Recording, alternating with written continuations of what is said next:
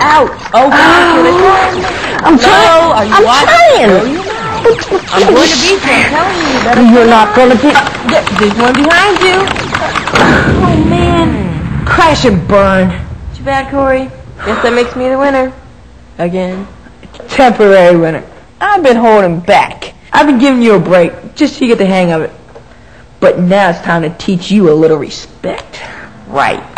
But it'll have to be next time. It's almost fourth period and I do not want to get caught in here. But Jenny, hold up. Look, I brought a disc and we could copy this, okay? And we can play it on my brother's computer. Okay, no problem. All we gotta do is... Whoa.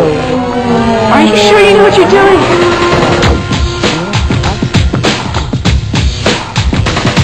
Did I hear you right? Did I hear you saying that you're gonna make a copy of a game without paying? Come on, guys! I thought you knew better. Don't copy that, Floppy! Wait a minute. Who the heck are you anyway? Yeah, and what are you doing on our computer? I'm your MC, double tap. DP, that's the disc protector for you and the posse. That's the artists, writers, designers, and programmers that work up the images for games and grammar that let you learn, but also play the game you came here for today. Now I know you love the games, and that's alright to do, because the posse who makes them, they love them too. But if you start stealing, there's no more they can do. But I just wanted to make one copy. You say, I'll just make a copy for me and a friend. Then he'll make one and she'll make one, and where will it end? One leads to another, then 10, then more. And no one buys any discs from the store. So no one gets paid and they can't make more. The posse breaks up and then closes the store. Don't copy that, Floppy. So let me break this down for you. No Carmen, San Diego, no more Oregon Trail. Tetris and the others, they're all gonna fail. Not because we want it, but because you're just taking it. Disrespecting all the folks who are making it. The more you take, the less there will be. The discs become fewer, the games fall away. The stream starts to shrink and then it will fade. Programs fall through a black hole in space. The computer world becomes bleak and stark, loses its life and the screen goes to dark. Welcome to the end of the computer age.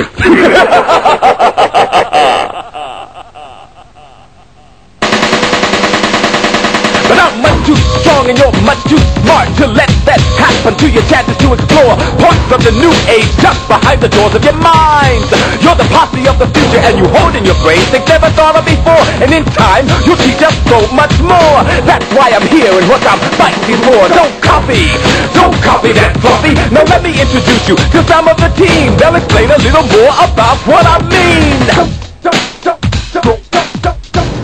The game I just finished working on is called Neverwinter Nights, and it's an online version of a Dungeons & Dragons game. Different people around the country can sit at their computers and play this game together. A team of people will contribute different parts. The graphics people will do the pictures, the sound people will do the sound or the sound effects or the music that you hear, and the programmer actually ties all that together to make the complete game. By the time you add up all the people that are involved in creating an application, you'll end up with as many as 20 or 30 people. It's fun work. It's challenging work. I get a thrill out of seeing something actually working, something that I put together. And when it actually starts to work, you might hear me yelling down the hall, "It's working, it's working." There's great advantages to owning the original piece of software. For example, there'll be documentation and manuals that'll come with it. Normally you have instructions. You also have warranties. You also have, in some cases, upgrades, if there are upgrades. We're available to you. You can call us on the phone and we'll answer your questions that might come up about the software. Any kind of technical support you might have or need, we'll be there to help you. If people keep stealing the games, the company makes less money, and therefore it may not want to make new games. So we might say, well, that didn't sell very well. They don't like it. We won't make any more of those. As a result of that, a tremendous amount of money and revenue is lost by the computer industry from this happening. Although the licenses may vary, the law is very simple. The copyright law says that when you buy a piece of software, you can put that software on one computer, and that's it. You can make a backup copy of the software, but you can't give that backup copy to a friend, and you can't put it on another computer. Every program that you buy, that's one program for one computer. We need you to be a part of our team also. The team of people who design and create the games are excited about the prospects for the future. And if you purchase your software instead of getting it illegally, you help make that future possible. You see, on these discs we have frozen in time the creativity of someone's mind. Do you think just because with the flick of a key you can copy that game, that the work is free? This creativity we protected by law. We value so highly what the mind's eye saw. Don't copy that floppy.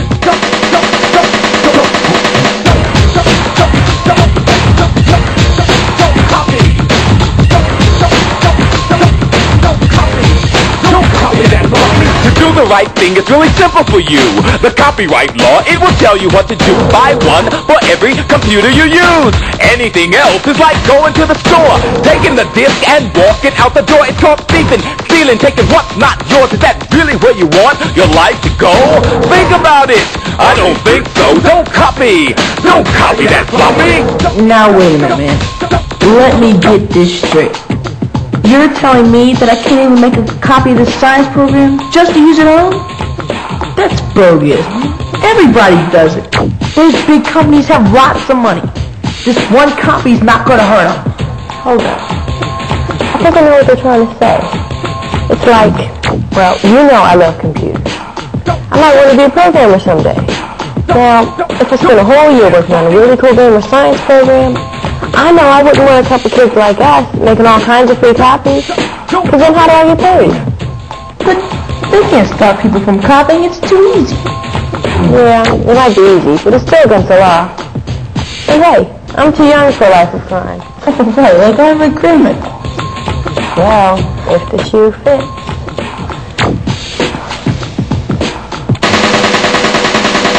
Say you see a game you like and you really want to try it. Don't copy that floppy, just go to the store and buy it. Think of it this way, okay? When you buy a disc, you're saying to the team, we respect what you're doing, what you're working for. We'll keep up our support so you can make us some more. We'll do the right thing and the future will be clear. There will be new programs year after year. Don't copy that floppy. Now you know how the games and the programs are made and what to do to make sure they're not gonna fade. The bottom line is, it's all up to you. There's nothing more that I can do. The ball's in your court, dribble, shoot, or pass. I'm sure you'll make your decision with class. Don't copy that floppy. See ya, I'm out of here.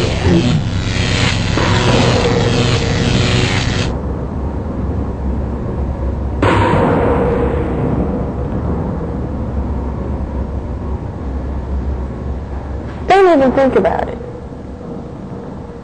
Look, I do have some money left over from my summer job. Hey, you can buy your own game with a manual.